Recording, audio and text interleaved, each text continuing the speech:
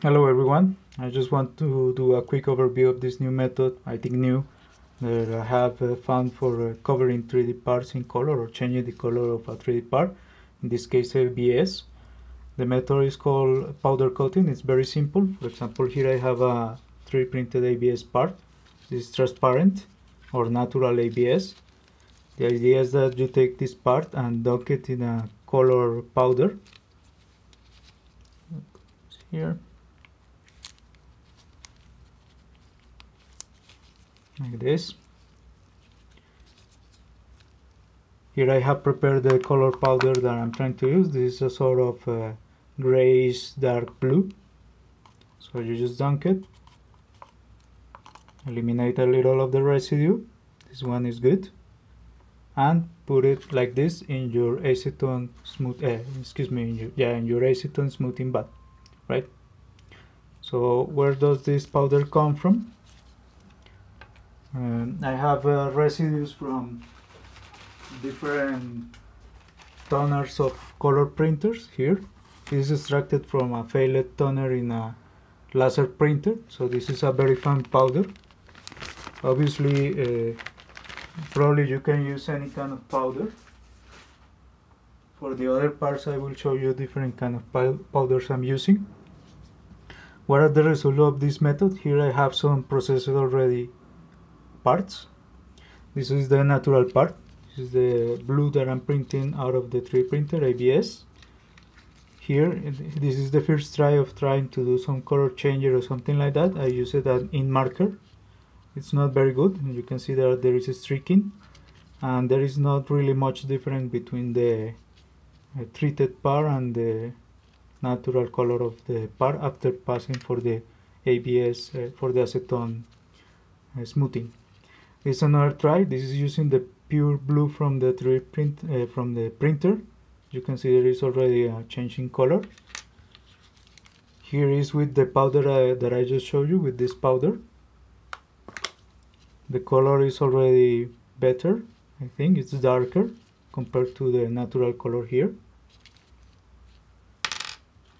You can also do a drastic change of colors, so to speak. So here the base part is the blue, and I just put the black pigment, black powder from the laser printer.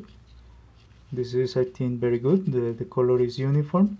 After you pass it to the ABS smoothing procedure, the color goes inside the plastic, so to speak. So there is actually no residue here. This is as if the plastic was this color to begin with. Here are some experiments that I did with the procedure. This is actually aluminum powder, very fine aluminum powder. You just dunk it, pass it from the put it in the ABS smoothing with the acetone, and after that you just clean it a little, sand it with a fine grit, and here is the result. There is some migration here. I have seen also this in epoxy, that in the parts where the aluminum powder gets, like in this corner, I think the aluminum powder kind of migrates to the sides, but I think this can be corrected with geometry or a thicker coat, or maybe if I use silver or another kind of color similar to the aluminum, this will be not as noticeable in the final print. This is another experiment that I did. This is with graphite powder, same procedure. Just dunk it in the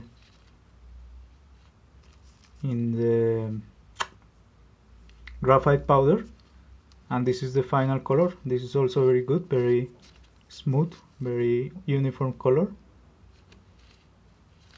There is still a little residue from the graphite powder, but in general I think the graphite is already inside the plastic, so it's a permanent solution. Also in this case, for example, maybe this coat is conductive, this kind of powder coat, so you can do another metal on top of this one, maybe nickel or copper or something like that, with the electrodeposition procedure. You can go in reverse. So here is the black part, and this black part is treated with this kind of powder. You notice that there is a difference in the color. Since the coat here is not so thick, there is a blend between the base color of the part, in this case black, with the coating of the blue. So it's a kind of darker blue. I think this is already getting to the commercial part. It's getting there. And you also notice that there is some white streaks here, some white blotches that are not uniform in color. This is one of the things I have seen in this procedure. This part was printed like this. I use hairspray in the bed. So when this happened, I think there is residue from the hairspray in the part. I've solved this by simply taking a coarse grit sandpaper, sanding a little, and that removes the residue, and this is not present in the last attempts that I have done at this method.